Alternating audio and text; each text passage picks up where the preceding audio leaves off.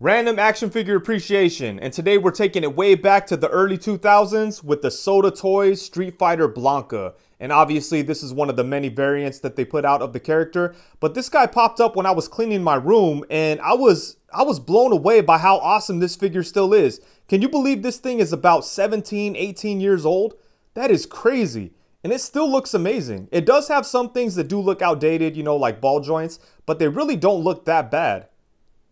So yeah, look at this thing, man. It's a great figure with some really nice articulation. We've got that translucent plastic. He's got some really great sculpting work, and it's just a really amazing figure, especially considering how long ago it came out. At the time, Toy Biz was really killing it with Marvel Legends, and I feel like they kind of took all the attention away. But in the corners, in the background, SotaToys was doing things that were just as good as Toy Biz, if not better in some regards. So yeah, man, this thing is amazing.